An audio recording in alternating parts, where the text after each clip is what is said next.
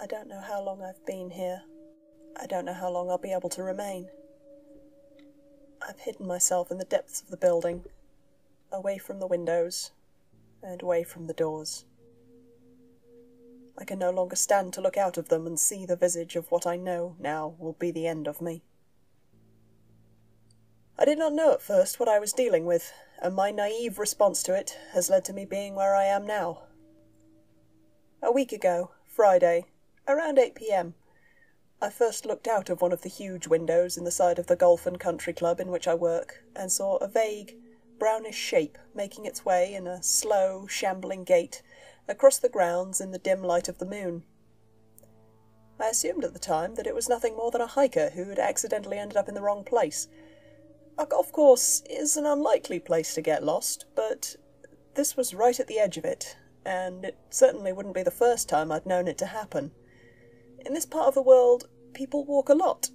There's a lot to see. It's a green and scenic place, and even in the winter it possesses a certain charming, whimsical nature. Strange things happen here often, and people easily become enchanted by the wild, enigmatic countryside. So it wasn't beyond belief that somebody could have ended up off the beaten track and on a golf course. I'm now so accustomed to thinking nothing of these slightly out-of-the-ordinary occurrences that I barely gave thought to the brown shape, other than a momentary thought that the way in which it moved was unusual for a hiker. My thoughts idled quickly away and back to the ironing of the starchy white tablecloths I was laying out in our largest event suite, preparing for a wedding the following night. I only remember the time of the happening so clearly because it just so happened that I had to go and fetch another packet of cloths a moment afterwards, and in my quest to do so, glanced at a clock, making a note that in a couple of hours I could swap over to my much preferred position within the golf club of night porter. I often did these 12-hour split shifts, 4 hours working with the events team and then 8 as a night porter. Money's scarce, and I take all of the hours that I can get over any department that will have me. I spend a lot of time in darkness as a night porter, and have no fear of it. I've always worked comfortably with it on the basis that the most dangerous thing I'll ever face is another human, and another human will be just as blinded by darkness as I am. If I were to be attacked in the dark, it would lend me a great deal more chances to hide or escape than broad daylight. If it hides dangers, it also hides their prey from them. I'm also well aware of predators who have superior night vision or senses of smell that this would not apply to, but I am equally aware that the chances of being hunted by a leopard in a small golf and country club in rural Cornwall is largely unlikely. I can see Bodmin Moor from where I work, and where I live, but the beast of Bodmin would certainly have no reason to stray so far from home to terrorise night porters. There are no sheep or similar flock animals surrounding the resort to attract a predator of that size either, only cows, which generally would be too much trouble for a small hunter such as the celebrity Black Cat of the Moors. But now, as I sit here, the darkness does scare me. An entirely new experience, I admit. The hairs on my neck are all standing to attention in a prickly, terrified manner, and every sound I hear shoots through me like a shock of electricity. I became aware of the brown shambler a second time, several days later, after I had had 2 days off, as I was performing a routine internal walkabout of the building, checking fire doors were sealed correctly, ensuring windows were closed, and that non-fire doors were locked. These patrols are undertaken 3 or 4 times a night, time allowing, and are handled in turns by the 2 on-shift night porters. We're a small department of 3 who work closely together and have a sense of trust and even like-mindedness in our night shifts. We're alone in the building at night, though the hotel is filled with sleeping guests, up to 200. There are no other staff here, and though you are surrounded by people, it's easy to think that you're alone on patrol. The rural nature of the golf club's setting lends a feeling of isolation, despite its relative closeness to a main road. This can often creep into the back of your mind and make you look over your shoulder when you know full well that nothing is there. It seems to affect visitors faster than staff, who perhaps are more accustomed to the sensation, living nearby and for the most part having grown up in similar circumstances. People are spooked more easily when they're sleeping in a strange place, and more than once I have known a small panic to break out among the guests on the ground floor when a vixen is wandering nearby the 17th and 18th holes, directly adjacent to the hotel's front, screaming her siren song of almost demonic tones. Now, will grant you that an unfamiliar sound such as that is alarming if you're not aware of the source. I've never once laughed at someone for such fears, as I am well aware how strange this county can be sometimes. However, that night, as I was giving the restaurant fire doors a hearty yank, for a moment my gaze passed from the glass through to the other side. I felt a trickle of icy coldness run down my back as I spotted the same slow-moving, slouching figure, all brown to the eye. It was a fair distance from the building still, so detail was rather difficult to make out. My guess was that it was larger than an average man by a fair bit, but I cannot stress enough that it was on the hill at some distance from me, at least 200 metres, and in the darkness lit only by the lights along the path through the golf course, and a half-hearted moon. Still, a colour and vague humanoid shape I was able to make out, and the same movement pattern as the one I had spotted on the Friday. The way it moved seemed even stranger now that it was a little closer. It walked as though it was empty, and made of something soft, like a puppet made only of tubes of cloth. It sort of slumped every time it took a step, its entire body flopping visibly, then lifting itself up for the next one. Its arms, from the elbow region, were out in front of it and looked droopy almost. I only was able to notice the thing because, by chance, I happened to see it as it was passing over one of the paths near a light. I must have stared for at least 10 minutes, and in that time it had barely moved a quarter of the way over the path. Its movement was slow, laborious, as though it was making a lot of effort to be mobile at all. I shook my head a few times, uncertain what I was looking at. Could I be imagining this? Surely not. It was still right there. For a moment I thought that perhaps I was mistaken, and what I was looking at was just not real. A trick of the light. I'm quite well accustomed to seeing odd things out of the corner of my eye, and even experiencing things that I could not explain. But not a one of those was something I could stare at, directly, pointedly, and for an extended period of time, without it disappearing. The mere fact that it persisted in simply existing was enough to give me a chilling sensation. By this point, the shambling, whatever it was, had made it far enough away from the light that it all but dissipated into the darkness of the golf course, making no attempt to follow the path. I stared out at the blackness for a while, chewing my lip and generally feeling a sense of malcontentedness in my gut. After my blank stare failed to pierce the darkness and reveal the reality of the strange thing I had seen, I headed back upstairs to the reception floor, where it was well lit and well heated, to help push my fears away. I mentioned to my colleague that I had seen something strange out on the course, and was not sure if it was someone lost or drunk. I tried to make a joke out of it even, in an attempt to thaw the icy feeling still resting in the back of my mind. He offered to go for a drive around or an external patrol to make sure there wasn't anyone looking for trouble, but again, feeling frightened by what I had seen. I told him that it had been a long distance from the building, and that I was sure I had imagined it. After all, what could walk like a person, and look like a person in form, but be so entirely not person-like? The more I thought on its shape, the more convinced I became that I could not have seen it. That said, I did not venture outside for the rest of the shift, though I did occasionally glance out over the golf course from one of the higher floors of the building. I did not see our shambling guest again that night. Perhaps I had imagined it after all, or perhaps it really had been a person lost and wandering. Then again, an awkward little voice in the back of my head was all too quick to remind me. It was equally possible that it had just made its way down into the manufactured valley that runs along the centre of the courses, dividing the nearest and furthest holes, and existing primarily to spite careless golfers. As such, it would be quite impossible to see the whatever it was from inside the building. I shook this off as paranoia, and forced myself to finish the shift. When daylight came, it found me looking out over the course from the top floor, trying to confirm my sanity in my own mind. I had no idea whether seeing it or not seeing it would clarify to me whether or not I was sane.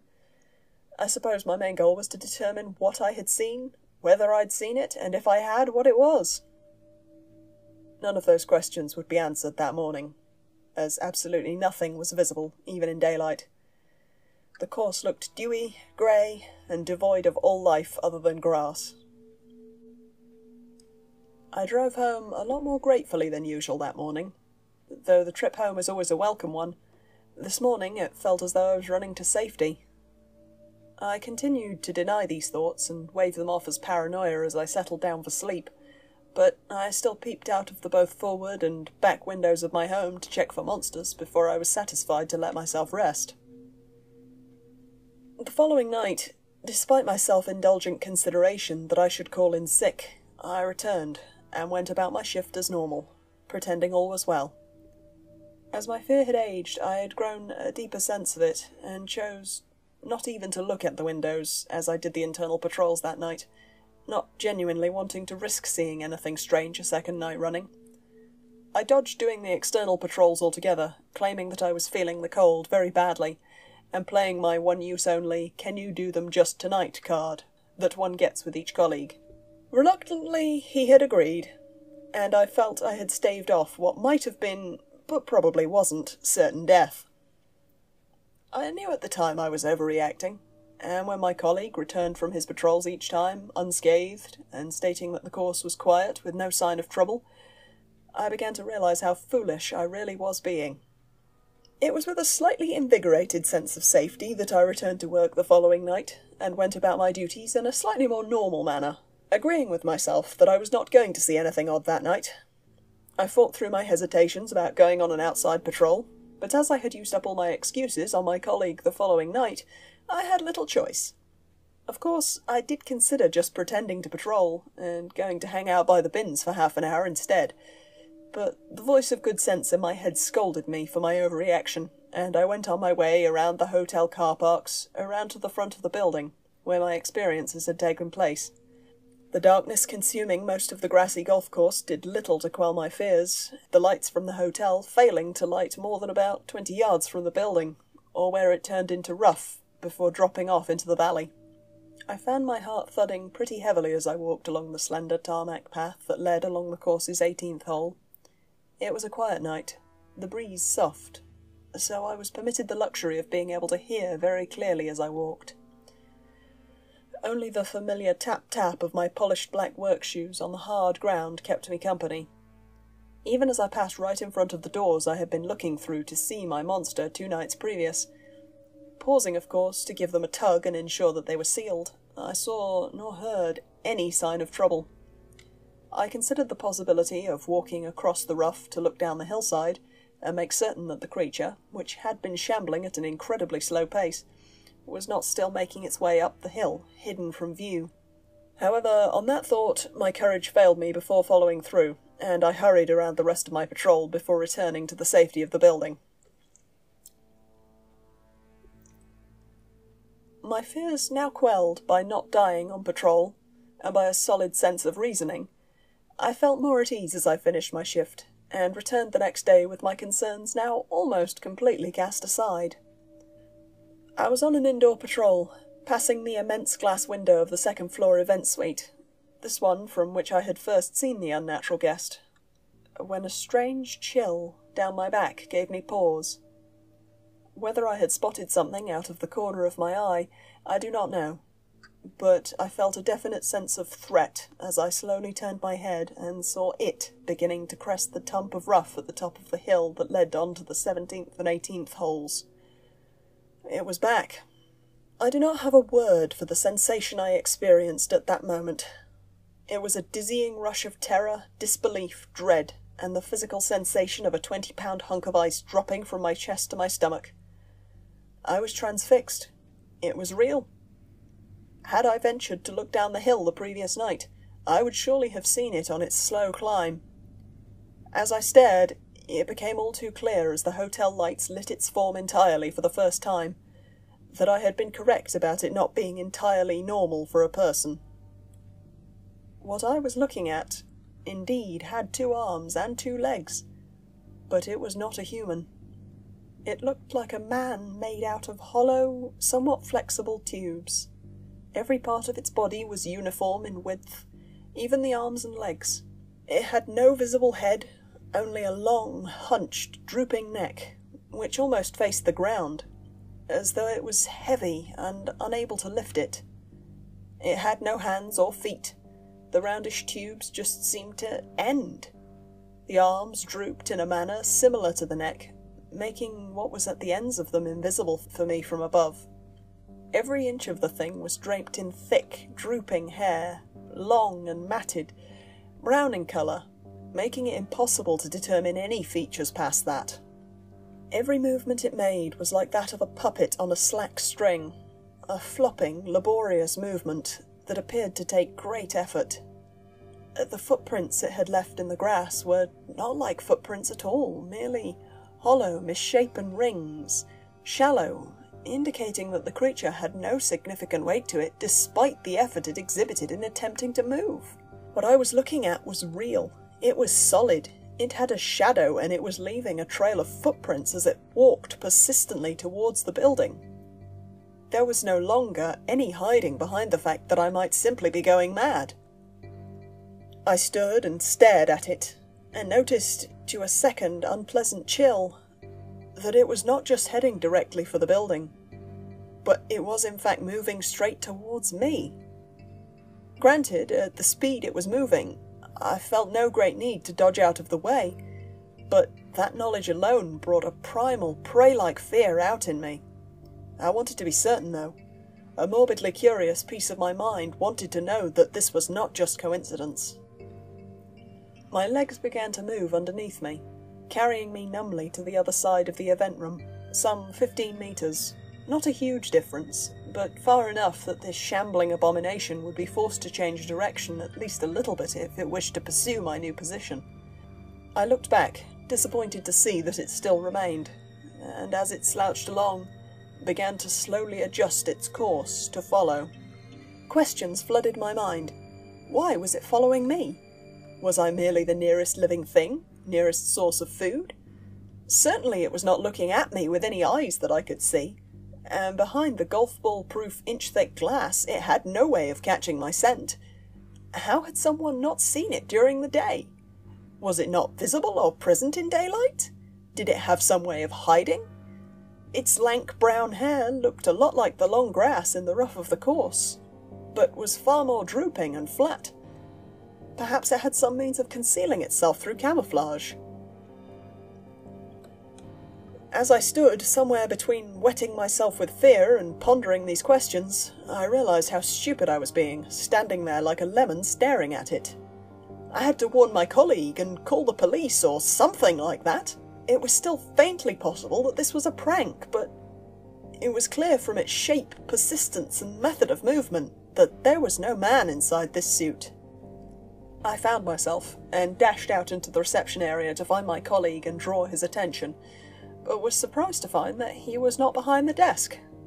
I looked around the office and listened for the familiar sound of him vacuuming the foyer downstairs, but neither of those proved fruitful in my search. Puzzled, I returned to the reception office and checked the key safe. As we had 3 sets of keys for different patrols, and vehicle keys as well, I assumed whichever one was missing would inform me where Steve was. As I stood, staring into the key safe, I spotted the empty hook, and felt my heart thudding once again, uncomfortably hard. I glanced at my watch, but I was unfortunately not wrong. It was due time for an outside patrol, and my colleague's turn to do so. I moved like lightning, dashing through the hotel, giving little mind to waking up guests with creaking floorboards as I went from stairwell to stairwell along the length of the hotel, looking out into the car parks, hoping that I could intercept him before it was too late. I found nobody. Empty cars stared back at me from the darkness, reflecting the unenthusiastic lampposts in their windscreens. No sign of life. I considered the possibility of going outside and shouting, but found I was too afraid to open any doors or even windows. I dashed back to the second-floor event room, my breath fogging the cold glass as I stared out onto the dark golf course, looking at the slender tarmac path beneath me that ran alongside the 17th and 18th holes. At first, I could not see anything. I could not see the creature, and for a wonderful, blessed moment, was treated to the belief that I might have imagined it. Then I heard a sound. Laboured, heavy breathing. Thick whistling as though it was coming from enormous nostrils. It was faint through the glass, but audible, and I dared to look down closer to the foot of the building, and there it was. There was still no sign of Steve, and the creature was somehow right up against the side of the building now, almost below my feet, exactly beside the doors I had spotted it through the other night. It was just standing there, rocking back and forth slightly on its unsteady legs. I spotted what might have been mud on the path in the half-light a few feet from the creature, but the greasy stain looked darker and much more liquid. I covered my mouth with my hand. Please let me be wrong. I did not dare to move for some time after that, lest letting the creature out of my sight would allow it to get into the building, but it just stood there, still vacantly rocking on the spot. After some minutes of this terrified standoff, the creature seemed to decide it was time to move once again. It raised its arms a little bit and pressed them against the door that stood before it. First of all, this door was locked by a pressure bar inside, and secondly, it was a fire door, so it opened outwards and could not be pushed from the outside. Still, I heard a soft creak as the shambler pressed against the glass, and began to worry that it would actually manage to break through. After a few minutes of consistent pressing, though, it seemed to give up, keeping its hands against the glass, but no longer pressing. Instead, I could hear light, soft tapping sounds, as though it was tapping the glass, but with no digits that I could see.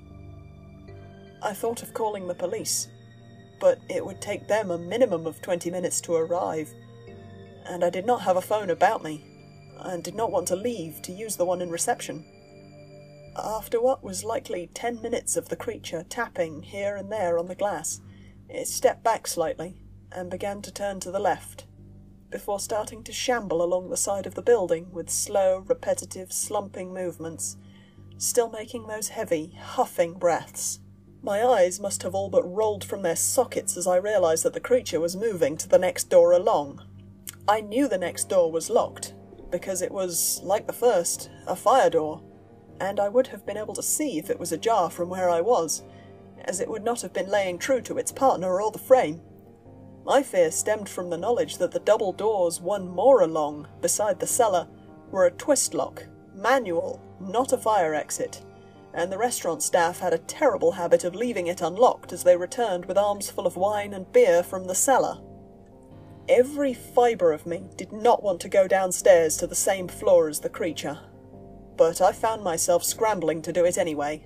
Fear of the creature gaining entry to the building was clearly a lot greater. Dashing down the stairs that I had traversed a million times before, I rushed through the back corridor into the restaurant, dodging over the lounge chairs that were stored there, in a desperate attempt to get to the doors before the creature.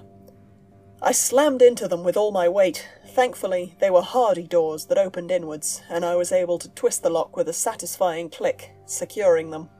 It happened in less than an instant.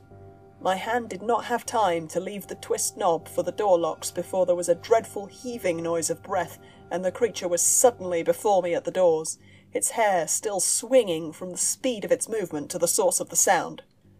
I fell back away from the doors with an unconcealed shriek covering my mouth. Its figure was imposing against the glass, 7 or 8 feet in height at least.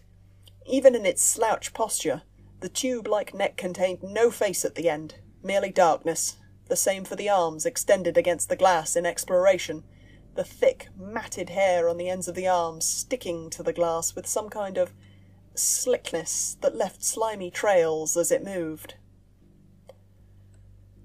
I stared, and perhaps it stared back. I could not tell. It just swayed slightly, back and forth in an almost relaxed manner as it began to press against the door with its arms, as it had done the one before. The doors creaked in objection, but just as they had taken my weight, they defied this attempt as well, and the creaking stopped as the creature ceased its attempt. Then, as I stared from my undignified position on the hard wood of the restaurant floor, it happened. In one of the openings at the ends of its arms, a faint pink shape became visible. A hand. A single hand. Human. Carried down to the end by some unseen force, began to tap on the glass with a nail. Moving from spot to spot on the glass, the finger began to explore, like an animal with a mind of its own, looking for weak spots. I noticed after a moment or two of frozen terror that the hand looked wrong. The finger it had extended seemed okay, but there were thick red streaks running between and along the other, still curled fingers, several of which I noticed were hanging strangely in place, as though they were broken, and the entire thing was coated in clear yellow slime. That was no normal person's hand, and I do not know why I had thought it might be. Perhaps some little bit of my now traumatized mind had hoped that there was a normal guy in there, pranking me.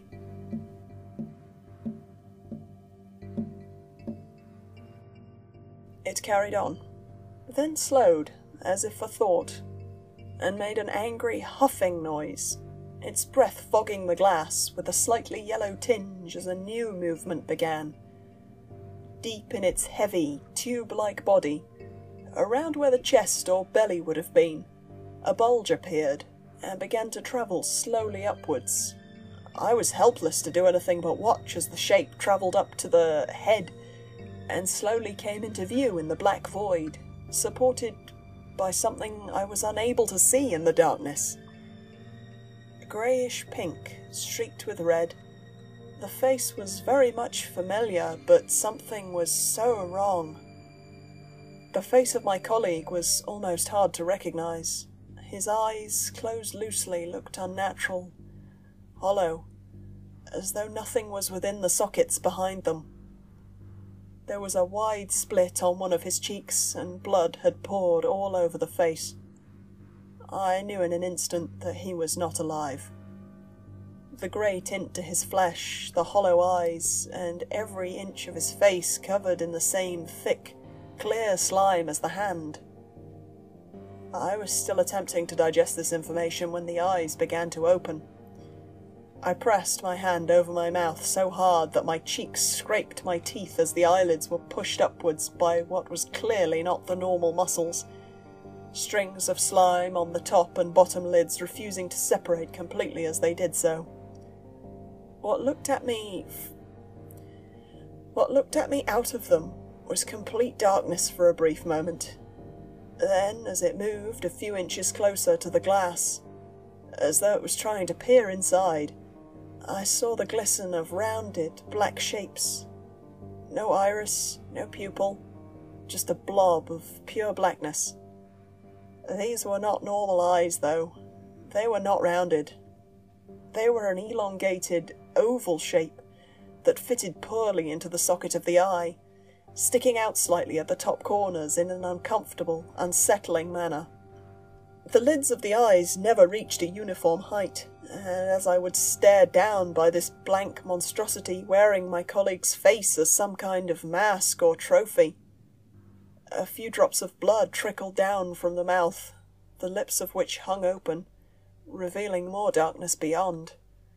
It was as though the face had been sliced clear off, and nothing behind it remained. The huffing yellow breaths continued to steam the glass, but they were not coming from the face, but rather from around it. I could do nothing but stare at this point. My body's ability to move had been stolen away by fear. I simply sat there on the floor, staring like a rabbit in headlights, useless and paralysed. It began again, still staring at me from behind the once familiar face. The tapping began to grow more rapid, more intense, as though the creature was more insistent to get into the building now that it had laid eyes upon me. After a short while longer, the face slowly withdrew, the figure bulging once again as it disappeared, and without stopping to pause, something else began to make its way up the body, At this point, I was well past fear. My brain's defense mechanisms had kicked in, and I was flooded with a combination of disbelief and the desperate urge to run. I could not run, though. My legs still numb as I watched the matted fur distend and shift around something, some unknown horror. I began trying to stand, pushing my hands against the floor in an effort to lift myself as something finally reared into view through the dark neck. This was much larger than the previous face it had chosen to exhibit, so long that the nose was well out through the end of the tube before I realized what it was. Recognition is an inaccurate term for what I experienced. It was merely the size and shape that told me what this new head was, as the hollow eyes were once again pushed open by those black, ill-fitting shapes. The nose had all but rotted clean away, leaving an empty, gaping blackness behind it, through which I could still see fleshy tubes and lumps. The upper lip was gone with it, but the lower still remained, slack and dangling, displaying broken and rotted teeth, half open, with pus and hunks of gritty, dried blood trickling from them along with the clear, sticky-looking slime. It dangled from the teeth and jaw in thick globs, trickling down, dropping onto the ground, or into the entrance of the pipe neck. There was no fur remaining until at least halfway up the face, light bay with a white diamond on the forehead, though it was faded, and a small amount of black hair hung forlornly over the front of the face in strands. Behind that, there was nothing. No ears, no neck, like it had been sliced in a neat, clean line. I shuddered, frozen in my half-getting-up position as the face leaned in, giving me a much clearer view of the ragged, rotting skin and the rivers of pulverant, yellow-brown liquid running from the eyes like tears. The slow decay of the horse's head, combined with the fact it was looking me right in the eye, was finally too much.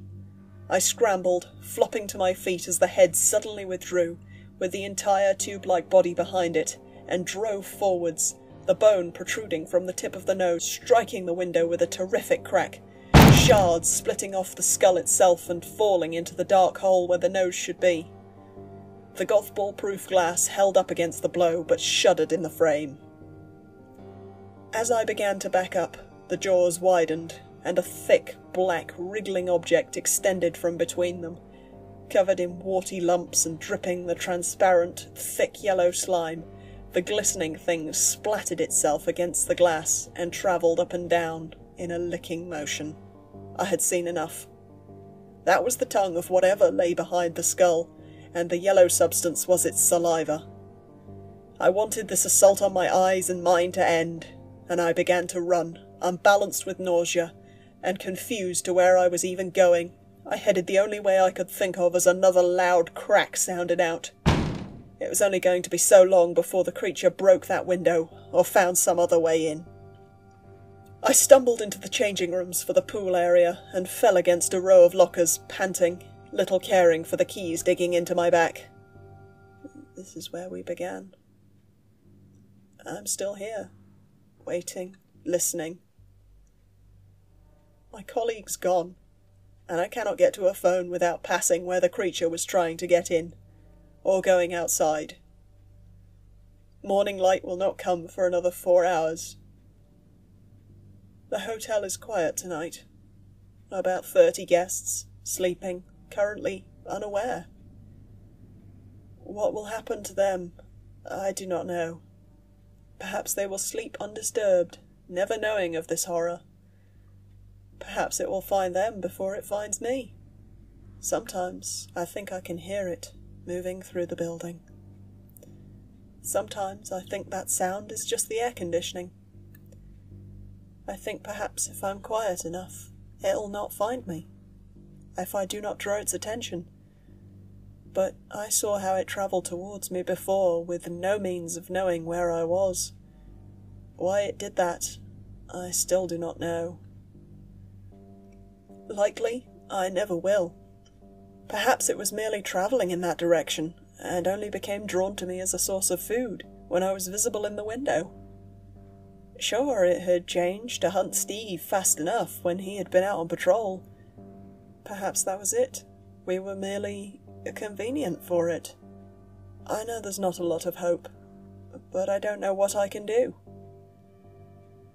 I would run for my car, but the speed at which it travelled when it heard me lock the door, I can't outrun that, and the staff car park is some quarter-mile away. My legs are numb again anyway. It's only a matter of time. It will find a door that it can break through. Maintenance here is not what it used to be. And even if it doesn't, the reception doors are automatic.